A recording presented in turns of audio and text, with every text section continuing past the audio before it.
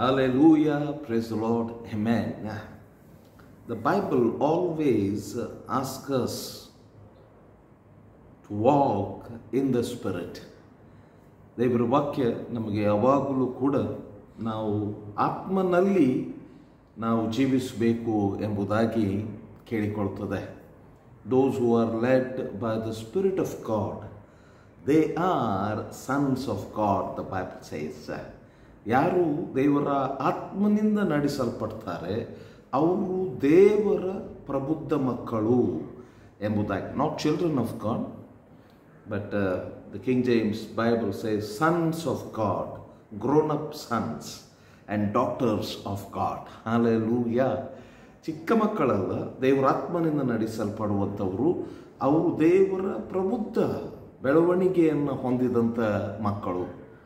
So there are two things, we can walk in. One, we can walk in the Spirit, and the other thing, we can walk in the religious spirit. We have to be careful about the religious spirit.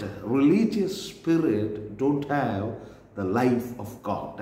There are many, who operate in the religious spirit.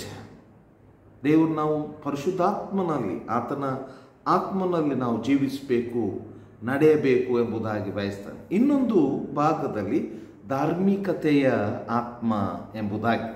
ಧಾರ್ಮಿಕತೆಯ ಆತ್ಮದಲ್ಲಿ ಪರಿಶುದ್ಧಾತ್ಮನು ಇಲ್ಲ. In the time of Jesus, Pharisees always operated in the spirit of religion.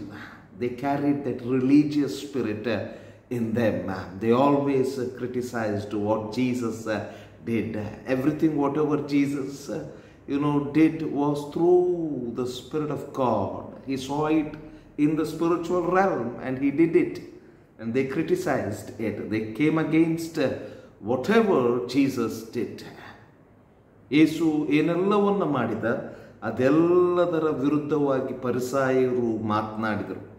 ಯೇಸು ಮಾಡಿದ್ದೆಲ್ಲವೂ ಕೂಡ ಆತ್ಮದಲ್ಲಿ, ಅವರ ಧಾರ್ಮಿಕತೆಯ ತಿಳುವಳಿಕೆಯಲ್ಲಿ. Religious thinking is always against to the Spirit of God. Hallelujah. Amen. Even, when David danced in the Spirit, hallelujah, when the Ark of the Covenant was brought to his city, his wife criticized it. Religious spirit. ದಾವೀದನು ಯಾವಾಗ ನೃತ್ಯ ಮಾಡ್ತಾ ಇದ್ದ ಆತ್ಮದಲ್ಲಿ, ಅವನ ಹೆಂಡತಿ ಅದನ್ನು ಟೀಕೆ ಮಾಡಿದಳು, ಕೀಳಾಗಿ ನೋಡಿದಳು. What is religious spirit? ಈ ಧಾರ್ಮಿಕವಾದಂಥ ಆತ್ಮ ಯಾವುದು? First sign, it always criticise the things of the Spirit of God. Hallelujah. Amen. And secondly, a person who carries this religious spirit, he uses God's word to execute his own thoughts, ideas. Not from the Spirit, from wisdom. Wisdom of this world. Not the wisdom of the Spirit. ಎರಡನೇದಾಗಿ, ಈ ಧಾರ್ಮಿಕ ಆತ್ಮವನ್ನು ಹೊಂದಿದಂಥವರು ದೇವರ ವಾಕ್ಯವನ್ನು ಉಪಯೋಗಿಸ್ತಾರೆ, ಆದರೆ ತಮ್ಮ ಸ್ವಂತ ತಿಳುವಳಿಕೆ, ಭೂ ಸಂಬಂಧವಾದಂಥ ಜ್ಞಾನದಿಂದ ಅದನ್ನು ಕಾರ್ಯಗತ ಮಾಡುವುದಕ್ಕೆ ಪ್ರಯತ್ನಿಸ್ತಾರೆ. There is no liberty, there is no freedom, there is no life in the religious spirit. I want to tell you, ಧಾರ್ಮಿಕವಾದಂಥ ಆತ್ಮ, ಟೀಕೆ ಮಾಡುವಂಥ ಆತ್ಮ, ದೇವರಾತ್ಮನ ಸಂಗತಿಗಳನ್ನು ಒಪ್ಪಿಕೊಳ್ಳದಂಥ ಆತ್ಮ, ಅದರಲ್ಲಿ ಜೀವ ಇಲ್ಲ. Hallelujah. In spirit, in Holy Spirit, the Spirit of God, Spirit of truth, there is life, there is liberty, there is freedom. Hallelujah. You can go up and up and up in the things of the Lord. You can go deeper in your relationship with the Lord. Hallelujah. Praise the Lord. Amen.